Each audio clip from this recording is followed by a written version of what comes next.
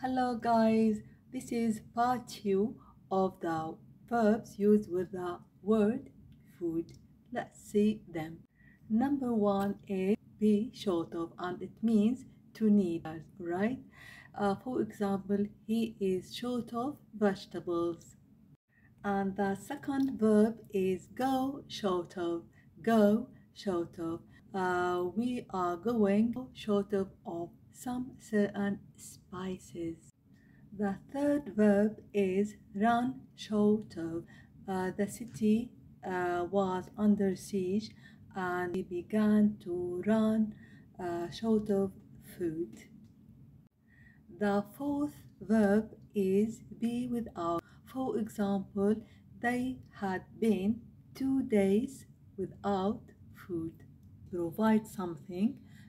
For example, some charity associations provides food for people. Serve somebody.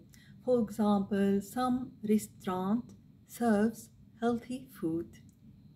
And the last verb is supply somebody with a. For example, the city was supplied with food for 1 year.